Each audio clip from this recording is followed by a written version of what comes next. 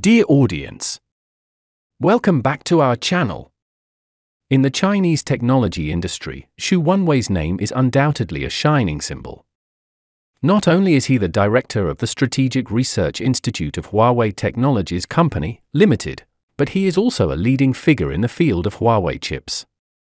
His achievements are not only reflected in technological innovation, but also in his significant contributions to the advancement and development of the Chinese technology industry. However, with his nomination as a member of the Chinese Academy of Engineering, we cannot help but wonder, in the flourishing development of Chinese technology, what is the influence of key figures like Xu Wenwei, representing companies like Huawei, on the Chinese technology industry?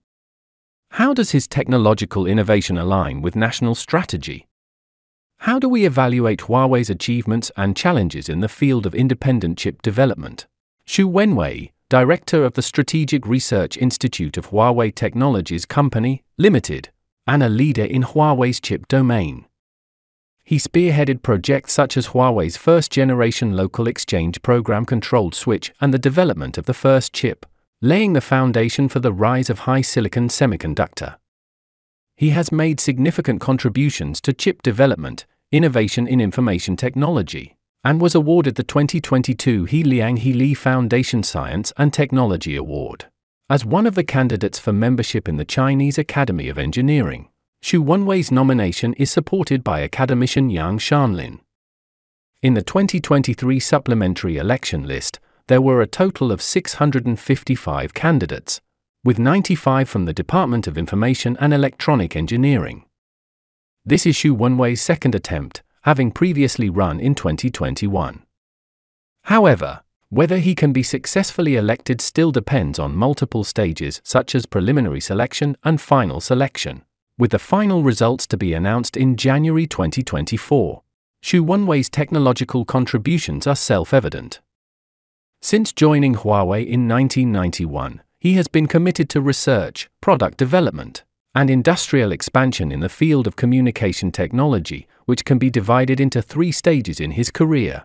During Huawei's initial stage, he led the development of Huawei's first-generation local exchange program-controlled switch, breaking the monopoly of foreign vendors and gaining market share and reputation.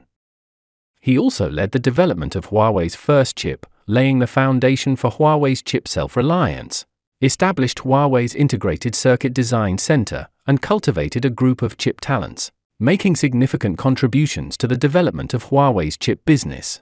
During Huawei's expansion phase, he shifted to the wireless communication field, leading the development of China's first set of wireless GSM systems, opening up new prospects for Huawei's entry into the mobile communication market.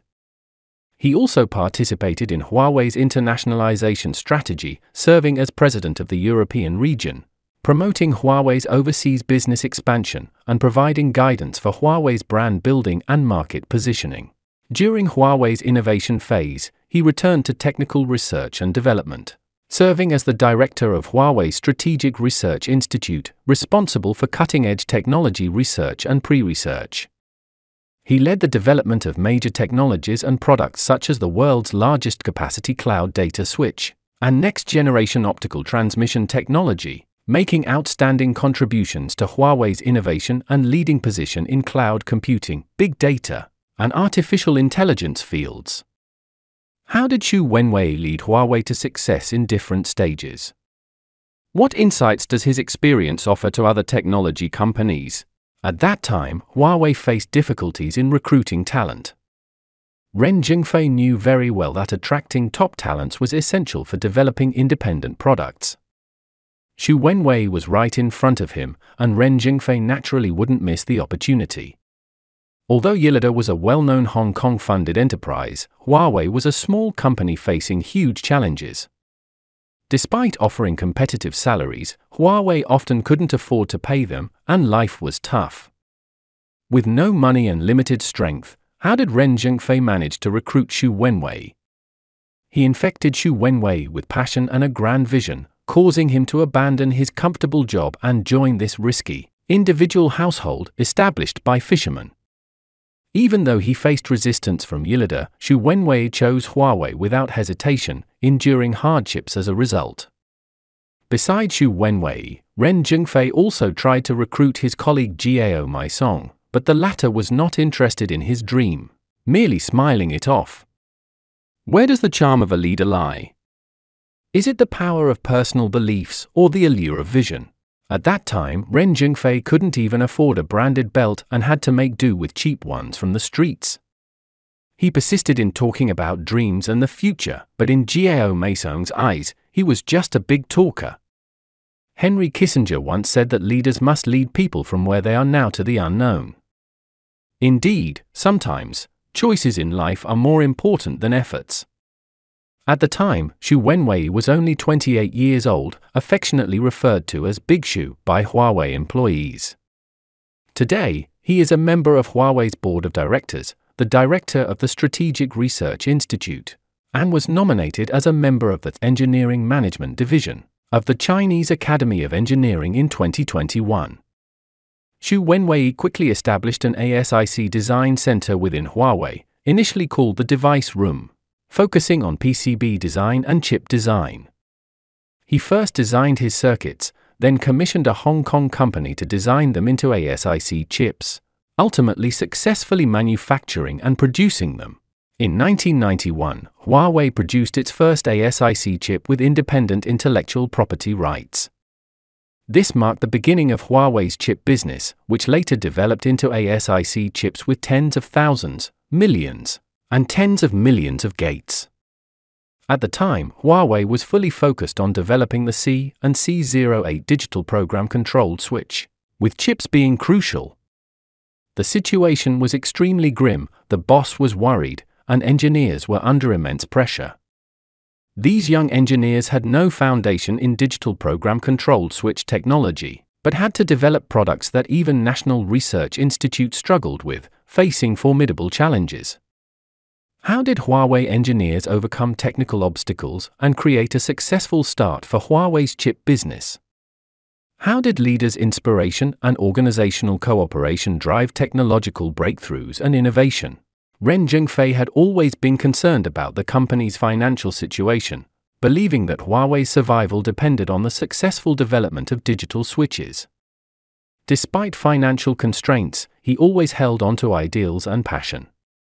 At night, he often personally delivered supper to boost morale.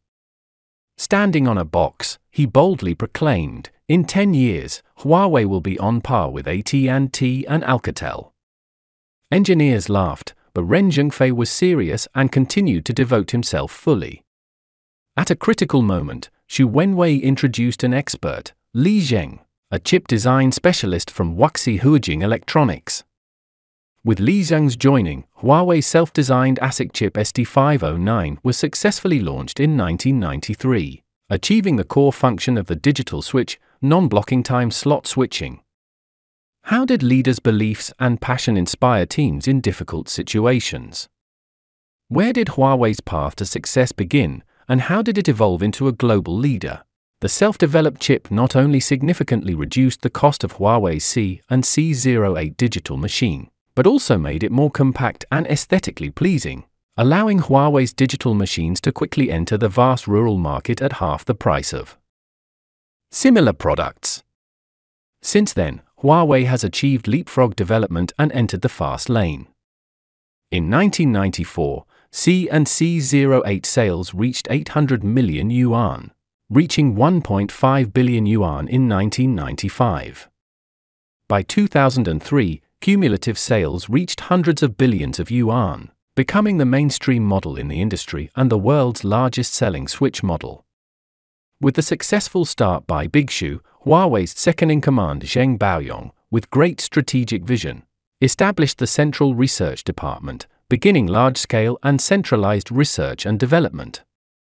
The Central Research Department consisted of basic research, wireless, switches, intelligence, and other business departments, with the Basic Research Department primarily focusing on Huawei's chip development, with Xu Wenwei as the general manager and Li Zheng as the chief engineer.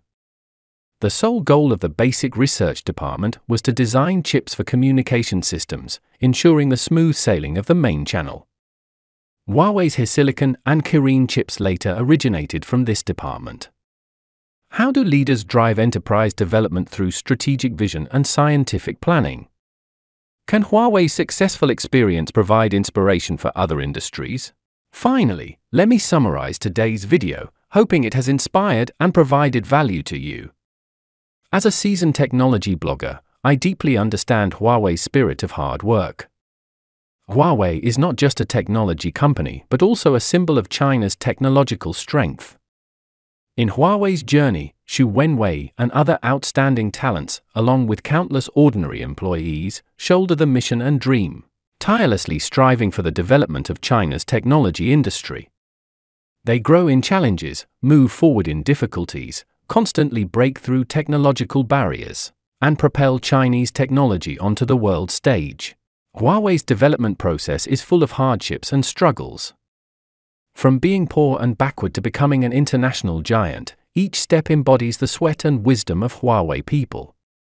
In the fiercely competitive global technology field, Huawei has always adhered to the concept of independent innovation, persistently pursuing technological breakthroughs and progress. Therefore, let us consider, what insights does Huawei's spirit of struggle bring us?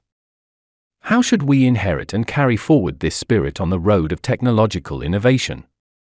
Feel free to share your thoughts in the comments section. Today's video ends here. See you next time for more exciting content. Bye bye. Bye bye.